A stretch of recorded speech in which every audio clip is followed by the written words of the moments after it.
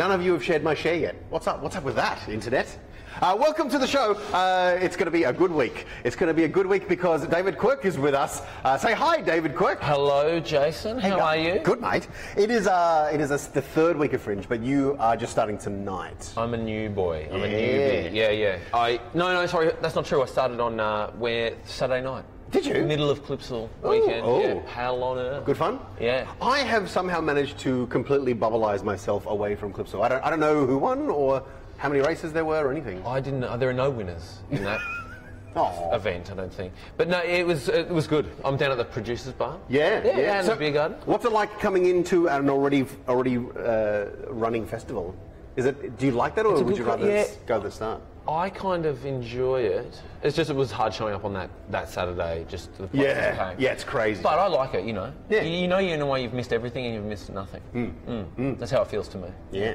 So David Quirk, you've had a busy year. You were last seen charming every Australia's pants off in Rosehaven. That was great. Yeah, thank you. Was that fun? Yeah, it was good. It was good for many reasons, but one because I was in Tasmania. I like it down there. Yeah. I've never been. Haven't you? You should go. Is it as pretty as it looked? Way down south. It is. Yeah. It's a beautiful, rugged, ancient land. Yeah, I love it.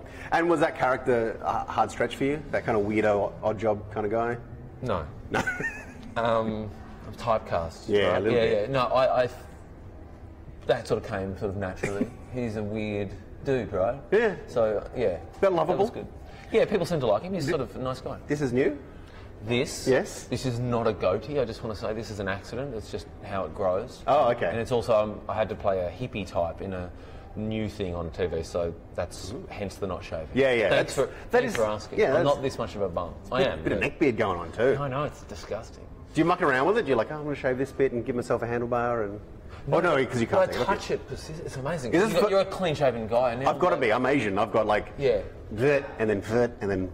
I've got to be. I'm Asian. Yeah, I like that. It's tough. As a pull quote. There aren't many good Asian beards. If they are, I've got to be. I'm Asian. Yeah. Oh, that is great. Hashtag Asian. With a little speech bubble. Anyway, no, yeah. So that's me. I'm a hippie. I'm always typecast. Yeah. Good stuff. I'm well. Yeah. Are you well? I'm great. Yeah. I had yesterday off, my first day off since this thing started, and I did nothing. It's great. Beautiful. Yeah. So tell me about your show and what it is. This show. Yes. The show and what it is. It's called David Quirk, my name, and then below that, the show is called Cowboy Mouth. Yeah. Which is, I found out later, that's the name of the show, but it's also, I accidentally, subconsciously ripped it off the name of an old play from the 70s, also by the same name. Really? Cowboy Mouth, yeah. By Patti Smith and Sam Shepard. Which I wonder if, I don't think I'll get sued or anything. Yeah. Is it about the same words that go together? Yeah. So that's what I called it. Someone did a show called Bunnings the Musical or whatever. They didn't get sued. That's true. Yeah. And more likely right. to, right? Yeah. Patti Smith probably doesn't know who the hell I am. So you've had Neanderthal brow and cowboy mouth? Yeah. You're right? Is there a theme there? Do you know? Yeah. Do you remember when we met? Yes. I still have very shameful memories. When? Well, we were doing a show, what was the Coppola? You were doing that. Oh, yeah. Oh, yeah, of course. Yeah. Jason was doing a show as a runaway success, wasn't it? It was about... It did well, yeah. It was, and then I tried to ride that train for as long as... Oh, yeah. The Sword of the Rings. Oh, man. Yeah. And then I had to follow it? No. I got very... I fell in love with you that yeah, I had a good... That set my whole Adelaide Fringe career up. It's just...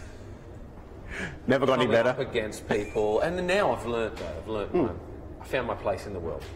Which is? Just... I don't know, keeping my eyes to the ground. Well, you have to with a brow like that. Doing weird little shows, yeah. All right. Hey, we are going to get cracking with the show. Let's do it. Next, we have people from The Baby Farmer. Do you know what that is? I've read it briefly. I'm curious to I have a lot of questions. Baby Farmer up next on Fringewatch. Be back in a second. You little scallywags.